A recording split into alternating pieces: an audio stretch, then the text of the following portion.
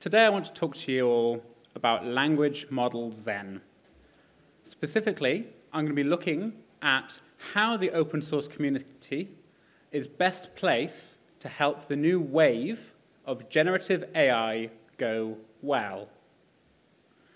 We've had artificial intelligence summers and winters, a second wave and a second winter. And then deep learning comes, and then generative AI comes, and here we are today. The question we're facing, is this going to be another artificial intelligence wave, or is it going to be a tsunami? Let's dig in. I hope through this talk to show you two different technologies. The first technology we'll be looking at is large language models. We'll be looking at their present uses, their likely future uses, and their less likely future uses. And then we'll be looking a small amount at AGI, at their present uses, their likely future uses, and their less likely future uses. We'll be looking as well at the position of where the open source community steps in, and how do we change the way that this next wave goes? How can we shape the future? I've got this wonderful quote here. This is from Geoffrey Hinton via ChatGPT. He says, "Within the realm of digital minds, the alluring dance between perception and illusion weaves a captivating tapestry of cognition.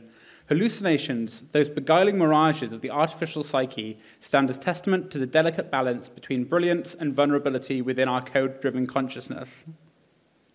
All right, I'll ask this from a question here. Raise your hand if you believe that Geoffrey Hinton said that. Very good. And raise your hand if you don't believe that Geoffrey Hinton said that. Excellent. Yes. So today we're talking about hallucinations. And we're going to be looking at how can we software engineer when we have tools that only tell us the truth a fraction of the time. Building infrastructure around this problem of hallucinations takes time. It's worth looking back at the history of where Python has come from historically in order to give us a grounding of how we can be better placed to ride the next wave of generative AI and how we can be best placed to shape what comes next. The key thing I want to show you with this slide, instead of talking through in great detail the exact steps on the process of creating asynchronous coding in Python, I will instead make the point that we had these early libraries, and we had these early abstractions and ways of looking at the problem, and it wasn't until many libraries later that we finally had a simpler, easier-to-use way of asynchronously coding in Python. By analogy, I want to make the same idea present with generative AI models. I want to say that all of the software engineering that we've been working with so far, all of the software engineering phrased around how these models work, how we compose them, and how we build with them, this is all going to be taking time where we have to get our first initial abstractions, and then we gradually build to finding our optimum. Okay. Looking at a second example here, I want to talk a little bit about the history of databases and open source. I heard some excellent chatter here from the front few rows shortly before my talk. This is exactly what I want to hear. They were talking about different open source funding models and how open source has developed over time. So with databases, before the 1970s, databases were this hierarchical file structure. And then, following the invention of the relational data model, this new mathematical concept, the relational data model, was heavily capitalized on by Oracle and IBM, making DB2, and they hired an army of database admins, all of whom were there to create these enterprise installations, really serving the needs of the large businesses that they had. Over time, we went from this heavy early capitalization of databases This gradual building up of new features within open source databases, such as MariaDB, formerly MySQL, and Postgres as well. And one thing I'm struck by when I go to conference after conference after conference here in the Python community is how quickly we are innovating and building new things. For example, PG Vector, or Postgres Vector, adds similarity search to regular Postgres databases. And there are some instances where we do not need Pinecone, Weaviate, Milvus, all these different kinds of vector databases because the old traditional ways have already patched to make the system work, and they have these other additional benefits.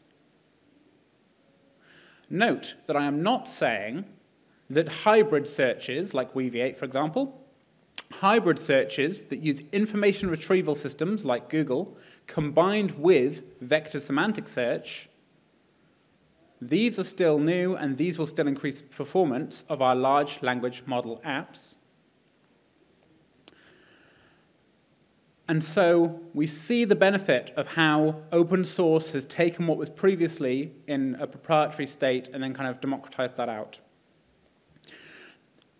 There are questions about security, and people are rightly worried about the security of large language models and how we can make sure that the outputs they generate are safe, honest, helpful, and harmless. So there are some approaches from industry, such as the open core model favored by MongoDB. The idea behind the open core model is that overwhelmingly most of the software is open source, and then there are specific features, I'm seeing nodding in the audience, that's good. There are specific features like plugins for auditing, and these are known by a smaller team. You have security through obscurity, you have better security methods as well, and this means that you have the best of both worlds, where you have open source and you have proprietary software.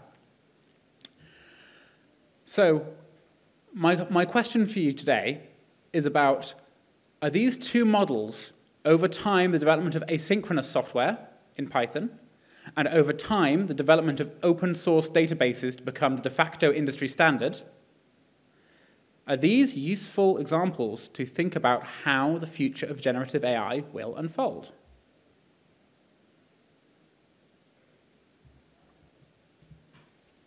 Large language models, present, future, and unlikely future. OpenAI, when they released ChatGPT, has been described as having its so-called App Store moment. Through the creation of the ChatGPT plugins, you create a platform, and developers can be selected for a program where they can be added to this platform, and they can develop within the walled garden. The metaphor they want to use is that the language model itself is your iPhone. It's the hardware, it's the substrate upon which everything is built. And as developers, you give access to a particular website. So they have partners including Instacart, partners including Expedia, partners including Khan Academy. So these normally work with individual websites to search them, retrieve them, and then get the information out from their APIs.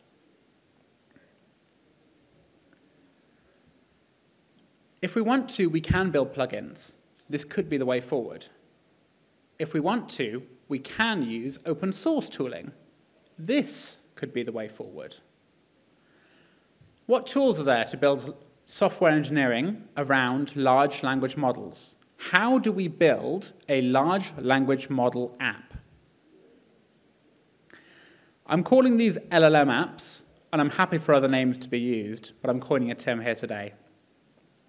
We have LangChain, we have LangFlow, we have Streamlit, we have Chainlit, and we have LLaMa Index. Let me walk through with you what each of these technologies can do. So LangChain is a technology that is built to enable composition of different forms of language model. LangFlow tries to do the same thing, but with a graphical interface. So you have this idea of composing, the output of one tool becomes the input for the next. Many people here will be familiar with the Unix philosophy, where you have small tools which play nicely with operating system pipes, and where the output of one tool can easily be piped into the input for the next. Working with large language models is a little bit more complicated than working with the operating system pipe, because there is additional context that needs to be passed in addition to the standard in, standard out, and standard error approaches of the 1970s. LangChain and LangFlow provide you with this way to compose language model calls. They're the first abstraction we have. Streamlit, you will already be familiar with, is a framework designed for creating front-end applications where you can surface your Python code or data science code for a broader audience. You will not probably be familiar with Chainlit. Chainlit is the composition of Streamlit and LangChain. I'll show you guys a demo later on in this talk because it's a great piece of software. It's engineered to give you this really easy, quick way to get started building the TypeScript front end you need around your code, and it doesn't require any TypeScript yourself, so it automates away a task which would traditionally require a second language.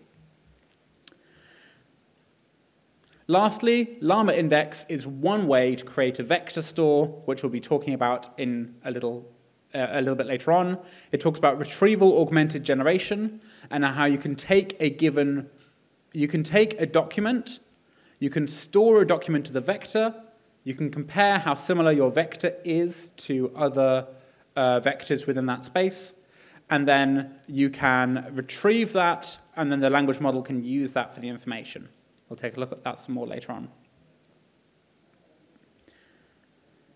And so large language models in the present and in the future will most likely overcome the hallucination problem. Although there is a small chance that we do not overcome this hallucination problem, there is a small chance that these language models are forever impeded and unable to actually complete the tasks that we'd require them to do. This does seem unlikely given the current trend and rate of progress.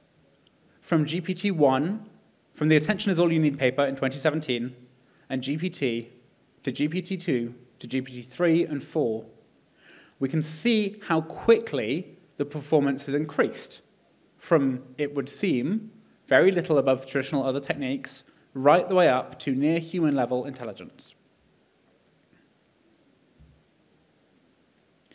Large language models can be interacted with in a number of ways. And as an open source ecosystem, it's our job to figure out where our engineering fits into this whole pipeline and where it fits into the whole process. Here is a way of thinking about it that I've been told is very useful by colleagues at work. This describes how you, the entire process end-to-end of working with a large language model.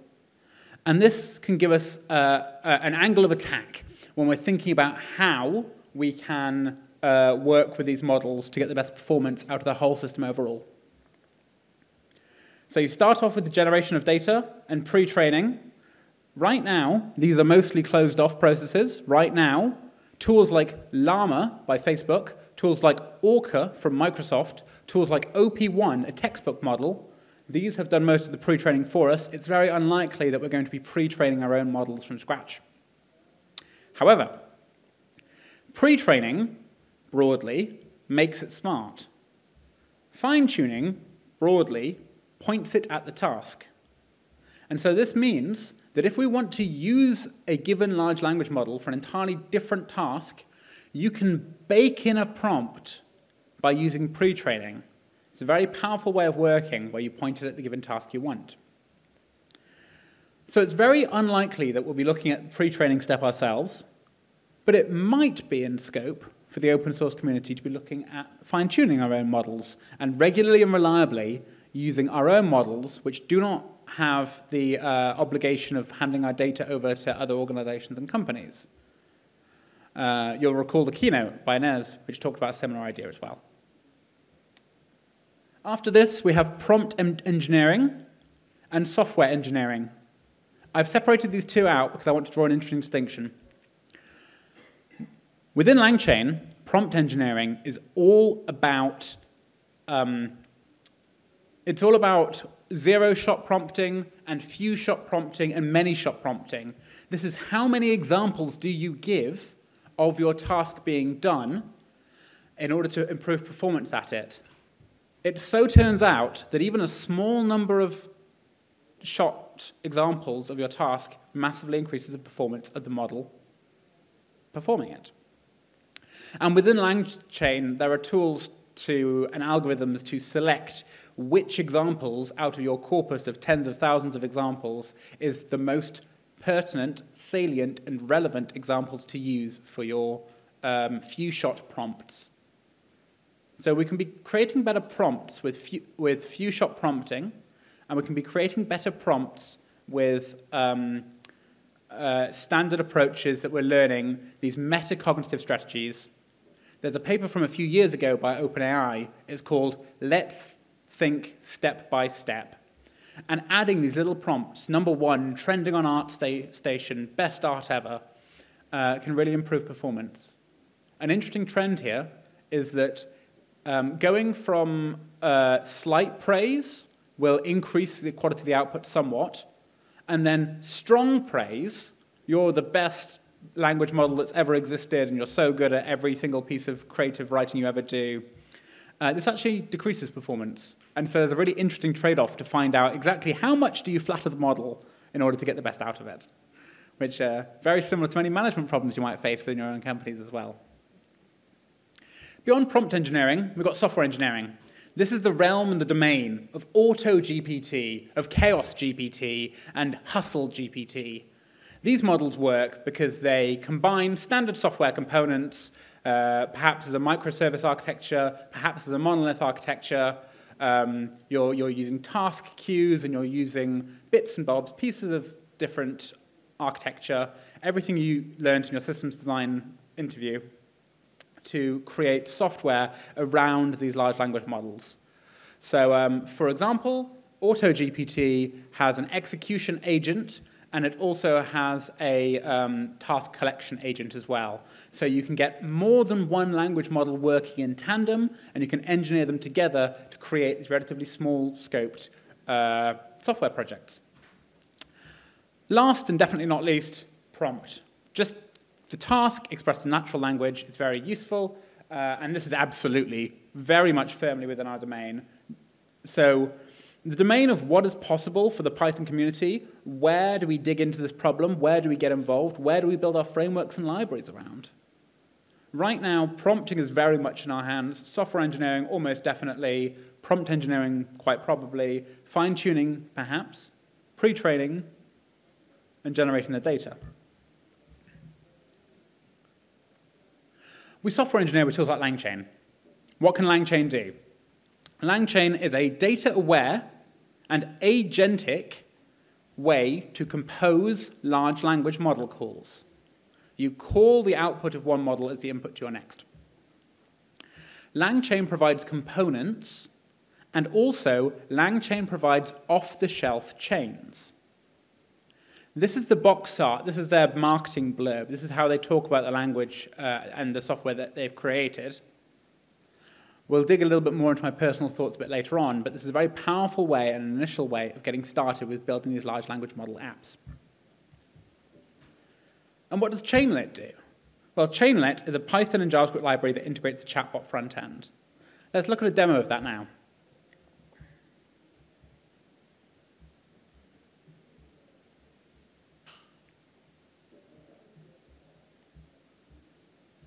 So here's what I prepared earlier. You can see that we have, this is a Streamlit-like app. You can see that we have the message history of everything I've asked it previously, and you can see that we have the README and the chat and some additional settings up here to look at how this works. Chainlit is designed to be good at working with chains of thought, and also to be good at creating this really beautiful front-end interface so that instead of using LangChain, developing in a command line, you're always working with a visual chatbot-like output.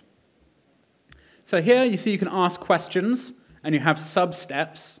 So you ask, what is the tallest mountain on Earth? And to improve performance, I've deliberately prompted this to give this metacognitive response. Let's think step by step. This metacognition improves performance, and this step-by-step approach means it's more likely to get the right answer, Mount Everest. What was agreed at COP26? So the reason why we're talking about what was agreed at COP26, there's an example from ChatGPT, from GPT plugins that we'll look at later today, and this is showing the other side of it. But what you'll notice is that it talks about the Glasgow Climate Pact, which aims to limit global warming to 1.5 degrees Celsius above pre-industrial levels. Notice the exact language being used here. This is going to come out later.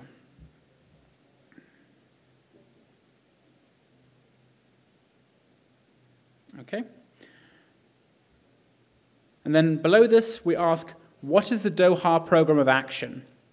Now, the correct answer here is that the Doha Program of Action is this institutional mechanism aimed at providing funding for less well-off countries, developing countries, to help pay for climate adaptations and mitigation. It was created in 2022. What you'll notice is that's not what the model's saying. The reason why it's getting it wrong is because this happened in 2022. This happened after the training data was cut off.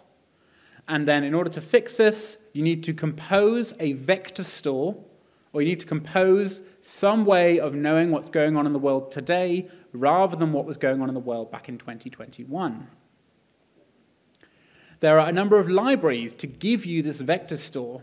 And indeed, LangChain is very ambitious. It tries to work with as many as it can. So in my various development for this talk, I've worked with ChromaDB, and I've also worked with another asynchronous vector database called QDRAT. And quite frankly, I'm unfortunate to say that I found the integration between vector databases and LangChain and Chainlit to be quite underwhelming. Right now, it does appear in the current community that with our first generation tools, we're finding it that the abstractions are quite messy. We've built for so many use cases all at once that any one particular use case is not served well.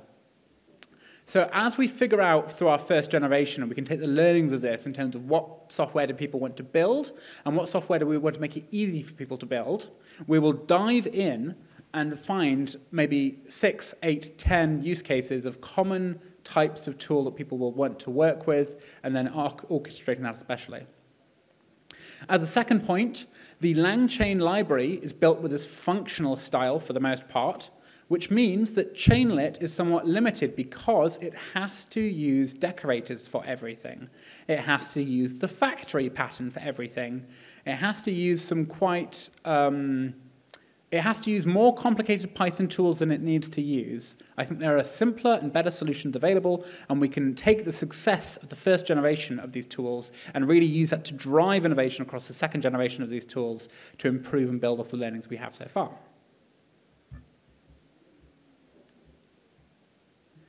Second point I'll make is about this demo from GPT plugins. I also have it in my slides. Yeah, I'll use it in my slides.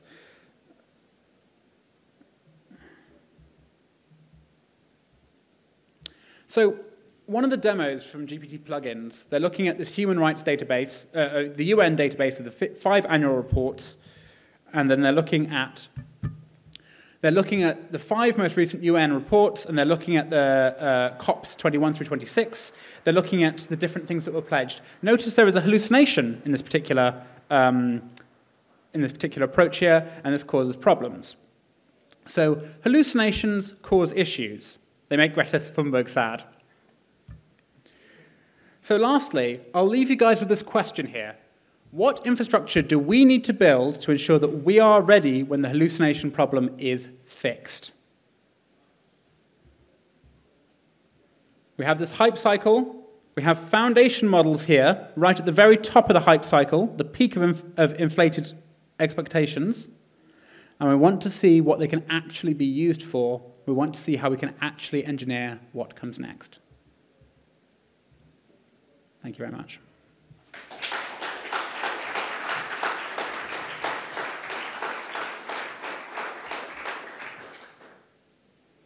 Okay.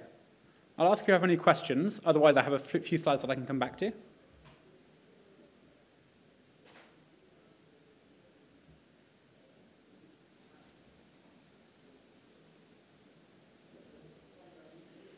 All right. Would everyone like to see the remaining slides?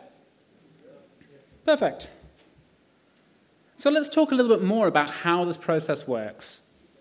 We have this idea of LangChain and the way that they work together. LangChain is very ambitious, and Chainlet's fairly straightforward, whereas the APIs are easiest to work with directly. So this is just personal experience about how this has worked. What would I want to see in the community? What's my answer to this question of insight here? Well, I'll leave this question a moment to breathe, just so you can have a think about this yourself, so you can think about what you would want the answer to be yourself. How can we engineer a great developer experience for building large language model apps in Python? So here, building a great developer experience would probably involve this experience where we're working with large language models as the most basic kind of approach.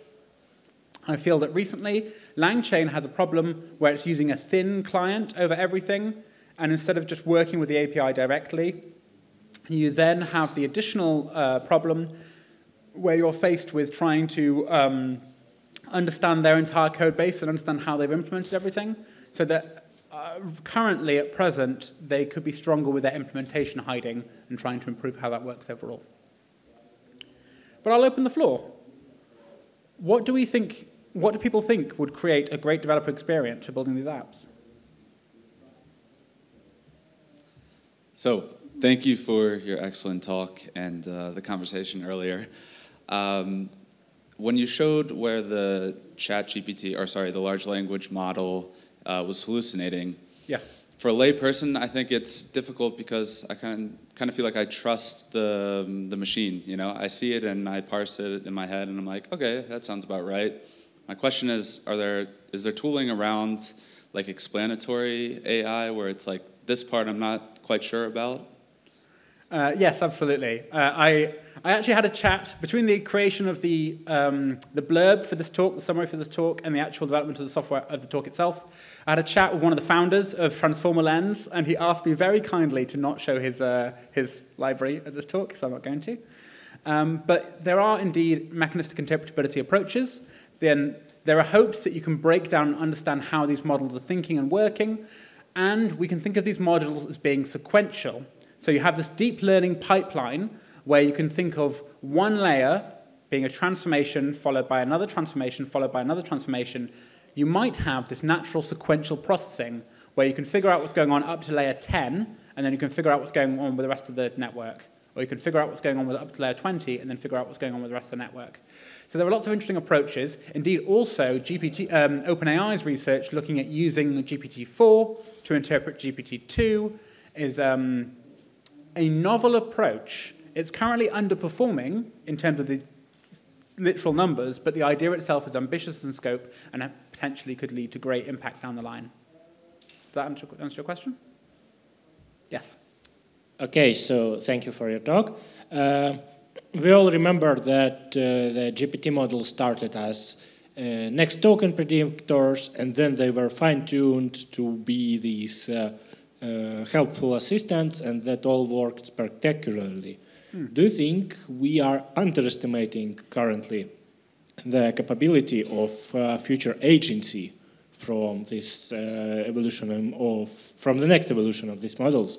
And by agency, I mean the ability to pursue goals that the user did not specifically put in. Yep. So the question about forecasting is an excellent one. I deliberately prepared this slide in case anyone asked that question. So what do you mean when you say underestimating? Like, if you're looking at the market figures here... Manifold definitely is not underestimating. I mean the AI community, the more generic ones. Community. So I think the problem with prediction markets right now is that they're undercapitalized, and you have many people are not involved in it. And so what you want to do is you want to try and find these high volume trading markets where there are lots of people making bets about how AGI is going to go. So you can look at the share price of NVIDIA, you can look at various share prices of various companies involved in the generative AI wave, and you can see what they're saying, and that will give you different predictions about what's going to come next with Gen AI, and then how can we, as Pythonistas, develop the open source tooling that we need in order to have excellent developer experience when building LLM apps. Yep. Thank you. Hi, thanks for a great talk. Yep. I have a question around data apps. The context is around data apps. Okay. The context is that I'm involved in improving the chat widgets and interface for HoloVis panel, which is also a data app framework. Do you have some specific pains that we could work on solving that you could name and mention? Specific pains to work on solving, yes. So specifically, I think that currently the development process